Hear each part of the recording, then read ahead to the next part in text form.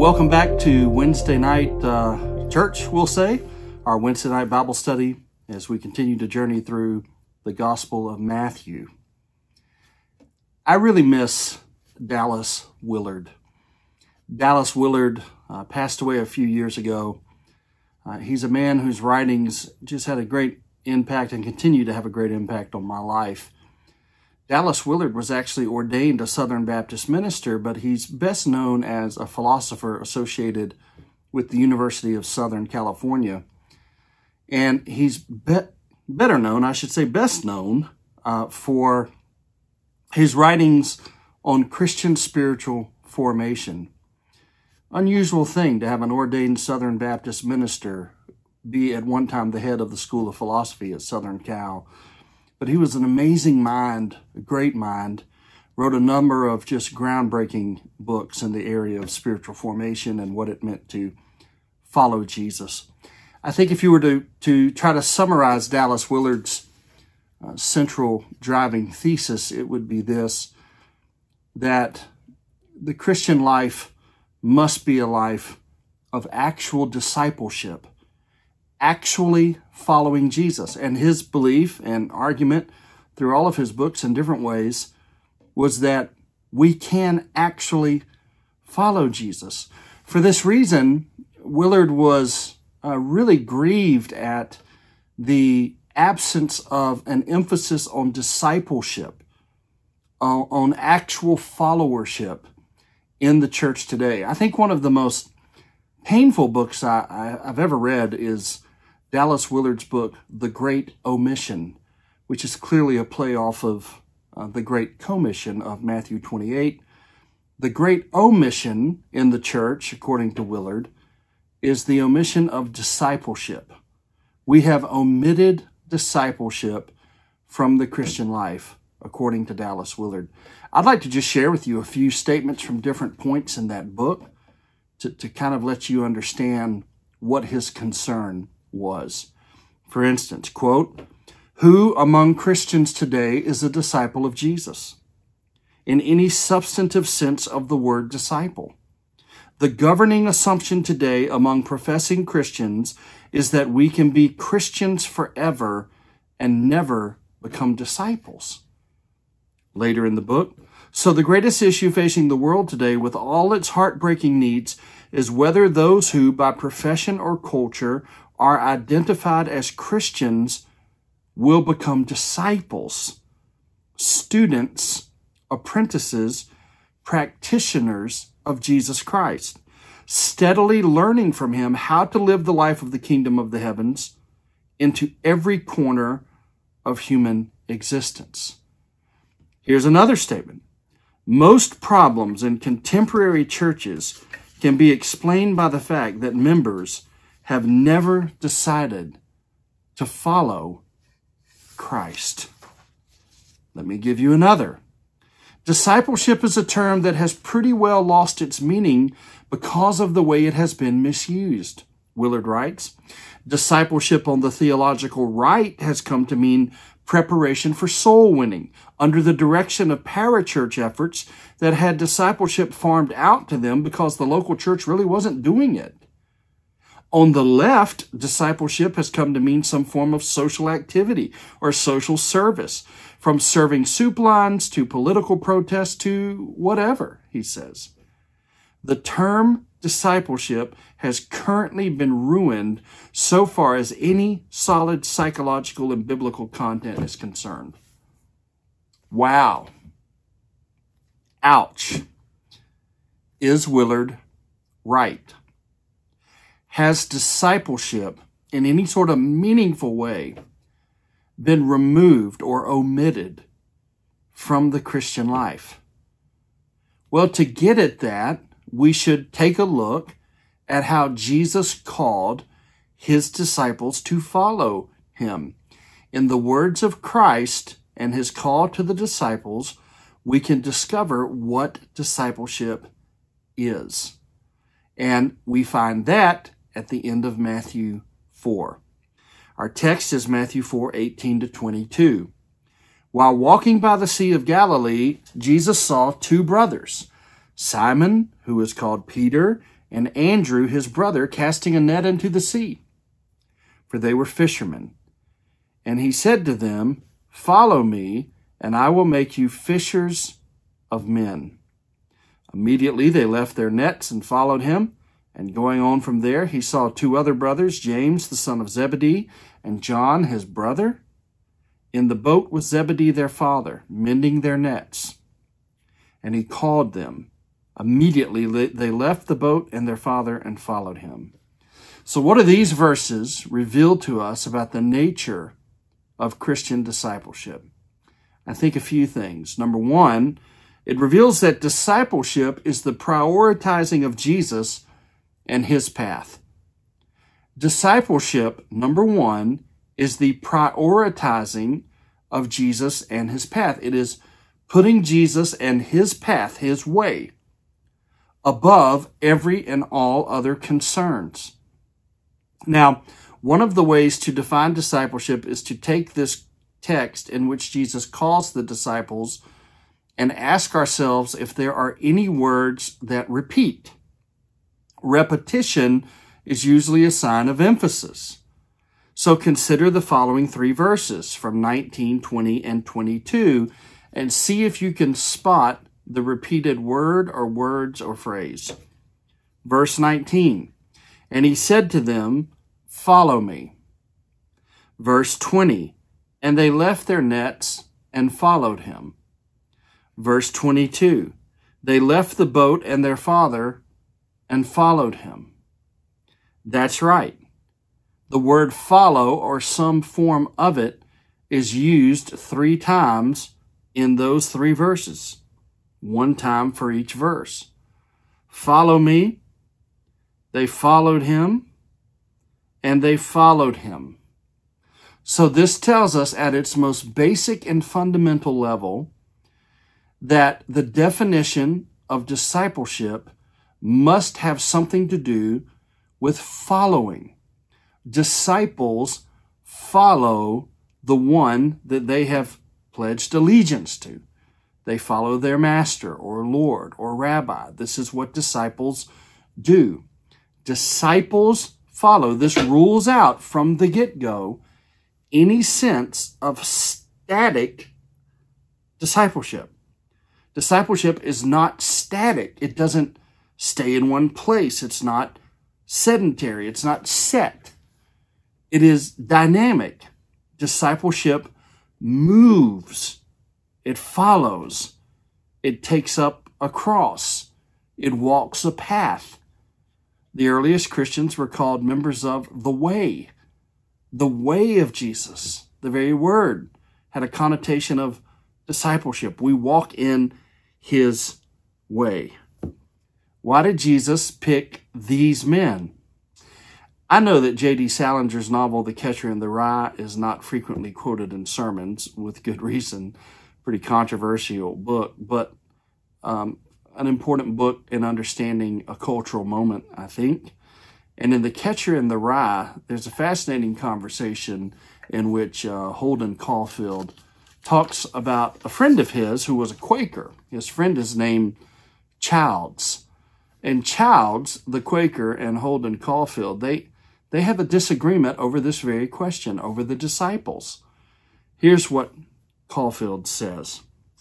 Old Childs was a Quaker and all, and he read the Bible all the time. He was a very nice kid, and I liked him. But I could never see eye to eye with him on a lot of stuff in the Bible, especially the disciples. He kept telling me if I didn't like the disciples, then I didn't like Jesus and all. He said that because Jesus picked the disciples, you were supposed to like them. I said I knew he picked them, but that he picked them at random. I said he didn't have time to go around analyzing everyone. I said I wasn't blaming Jesus or anything. It wasn't his fault that he didn't have any time. Well, that's kind of a fascinating and charming approach to the disciples. It's extremely muddled. However we understand the mysteries of election and God's sovereign call of us, it is clear that God called these 12 men to come and follow him. The Lord Jesus called them. And however we understand the mysteries of the whole dynamic between God's sovereign call and human responsibility, the whole question of whether or not they could have said no. We know that certainly people did say no to Jesus. But however we try to understand that whole dynamic, what's happening behind the scenes, the disciples did not say no. They said yes. So however we might view this, we certainly can't see Jesus' call as, quote, random in the way we think of the word random. Jesus wasn't time crunched and time pressed, and so he had to panic and do the best he could without, quote, analyzing these men. It's almost as if in The Catcher in the Rye, Holden Caulfield is suggesting that had Jesus had more time, he would have done a more thorough study of the men that he called. No, he intended to call the men that he called, and they followed him. And the point is, they said yes, and they followed him. To be a disciple is to follow. Now, we live in a day of what's called nominal Christianity. That is, to be Christian by name. Nominal Christianity is the kind of Christianity that expects to go to heaven, but does not really know what it is to have your life disrupted by actually following Jesus. Nominal Christianity is the very antithesis of discipleship. Nominal Christianity seeks to use Jesus for the benefits that he offers us, but doesn't want to follow Jesus. Nominal Christianity sees the point of Jesus as the life that happens after death, but not the life that happens before death. Nominal Christianity is a plague. Nominal Christianity must be rejected. John Stott put it nicely when he wrote, "One wishes in some ways that the word disciple had continued into the following centuries, so that Christians were self-consciously disciples of Jesus and took seriously their responsibility to be, quote, under discipline." The two words are very similar. Discipline and discipleship both come from a Latin word discere, that means to learn. Well, I like Stott's suggestion, and I think maybe we should consider doing that. Why shouldn't we resurrect the word disciple as part of our evangelism and missions and life together in the church? When you call someone to come to Christ, why can you not say, instead of or in addition to, will you believe in Jesus? Why can you not say, will you become a disciple of Jesus? After all, that question certainly carries with it the connotation of faith and belief. Or at the very least, when we call people to believe in Jesus, to put their faith in Jesus, we should say, will you put your faith in Jesus and follow him as a disciple? We have got to bring the concept of discipleship back into the language of the church and the language of our missions and evangelism.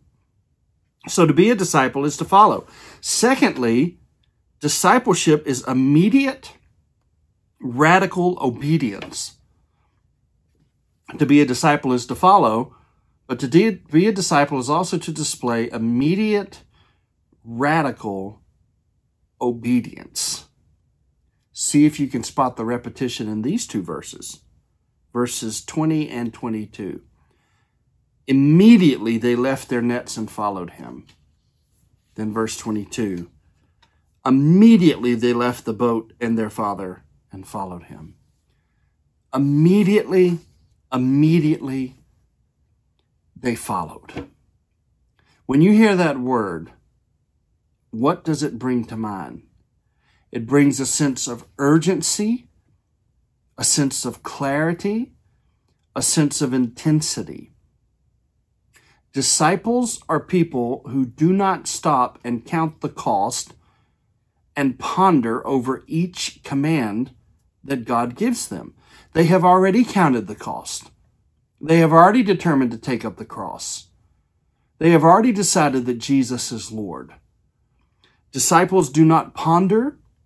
Disciples do not delay. Disciples do not avoid.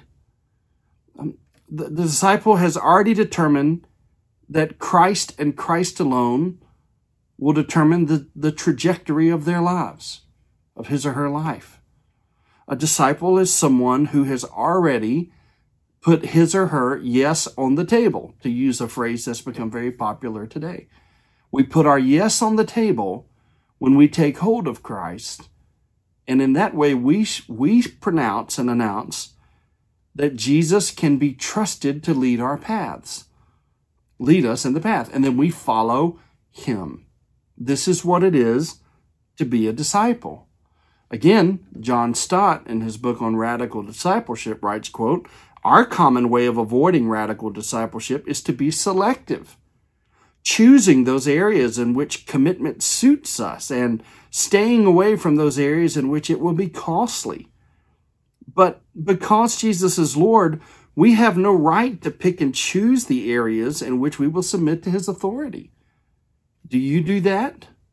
Do I? Disciples don't pick and choose the tasks they want. They trust that their master and Lord is sovereign and knows what he is doing when he calls him or her to a particular task. Have we trusted in Christ like that? Immediately, Jesus calls these men in the very middle of their jobs. They're doing their work. He has no regard for our schedule. It's not as if Jesus says, well, let me wait until he or she is having a little bit of downtime and then I will call him or her. No, Jesus calls us when he is ready. Will we follow? It's an amazing thing. The call to discipleship is the call to radical, immediate obedience. And then finally, discipleship is the reorientation of your life and your giftings toward the kingdom of God. Discipleship is the reorientation of your life and your giftings toward the kingdom of God. It's really fascinating, the terminology Jesus used when he calls these fishermen. He says in verse 19, quote, "Follow me and I will make you fishers of men." I think the usage of the word fishers and fishers of men is very important. That tells me that Jesus meets us where we are, and he meets us with us being who we are. He meets us with our personalities and our gifts, the gifts and personalities he's given us. He doesn't strip away our giftings. He doesn't strip away what he has made us to be. He does not deconstruct your uniqueness. Rather, he redeems it and reorients it toward the kingdom. So fishers of fish become fishers of men. Do you see how brilliant this is? To come to Jesus is not to stop being you. Rather, it's to give yourself to Christ so that you can be the you were always intended to be. And what is the you were always intended to be? It is the you that is shaped like Jesus. It is the you that lives out the values and the economy of the kingdom of God. You value what God values. You devalue what God devalues. Coming to Jesus means taking who you are and letting him reorient it Godward, toward the kingdom.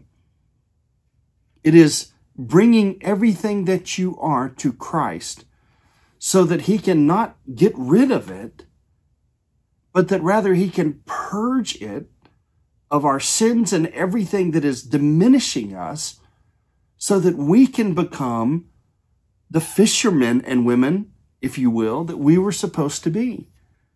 He doesn't tell them not to be fishermen. He just tells them that they are now going to be fishers of men, or teachers for the kingdom of God, or plumbers for the kingdom of God, or doctors for the souls of men and women. On and on it goes. Whatever you are, wherever you are, that is where Christ wants to meet you and shape your life for his glory. These men don't even fully abandon fishing. They fished again later in life.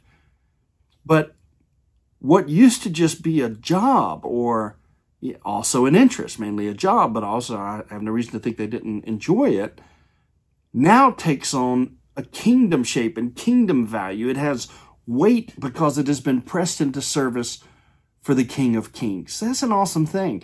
To come to Jesus is not to abandon your personality. Rather, it's to have it magnified by the God who made it for his own purposes and for the advancement of his kingdom. I think one of the saddest examples of someone who failed to understand this is the example of Clarence Jordan's brother, Robert. Now, Clarence Jordan was a really fascinating character. He actually was a Greek scholar. He was a graduate of Southern Seminary in Louisville, Kentucky.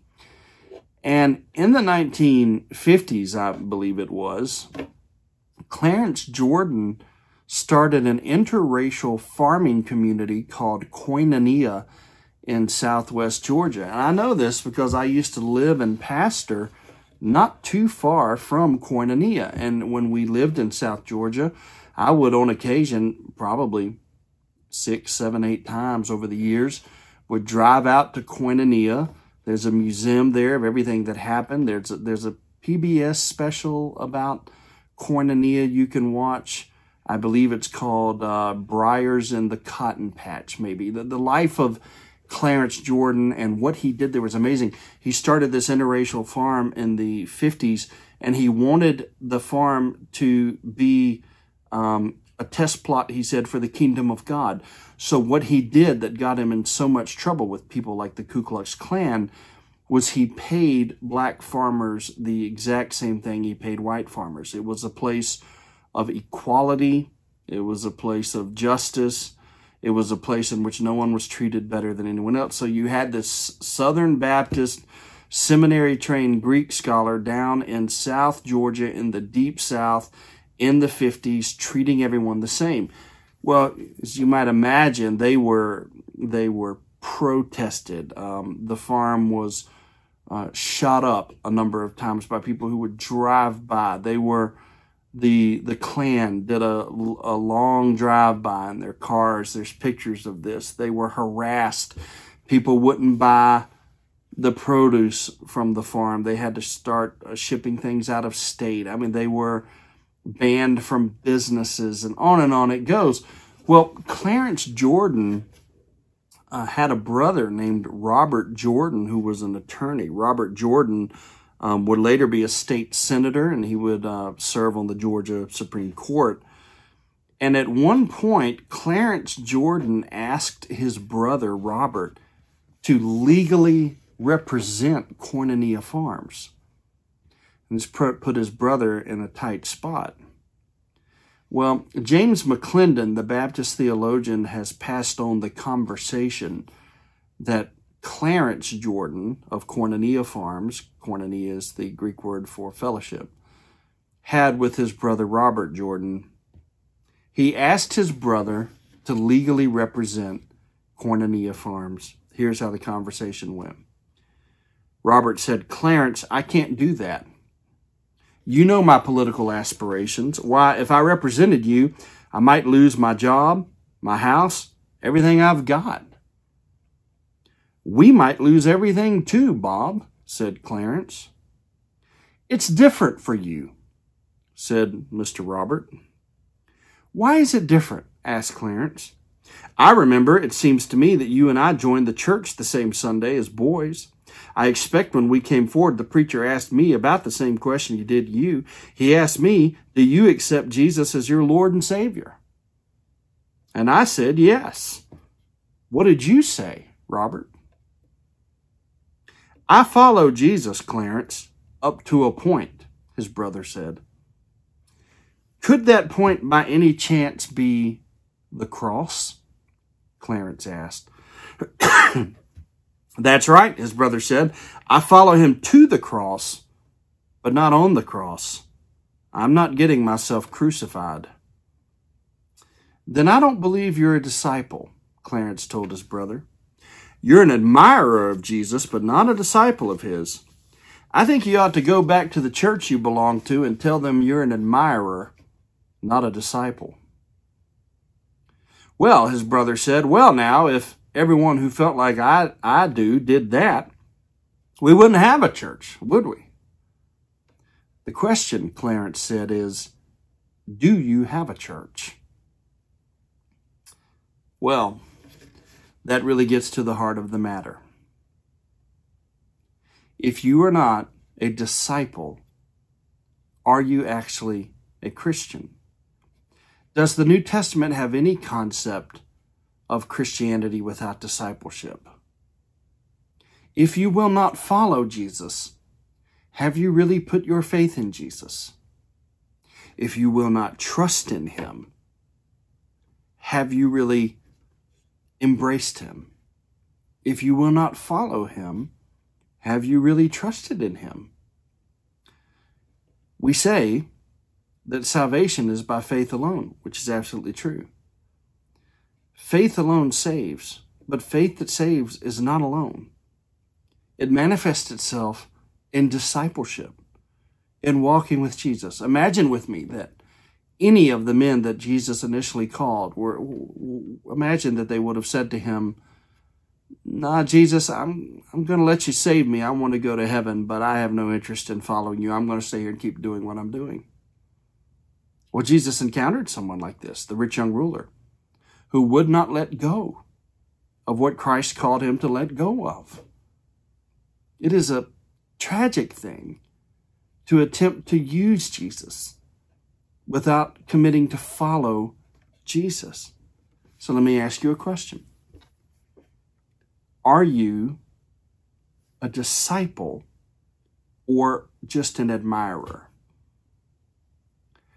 Do you practice followership?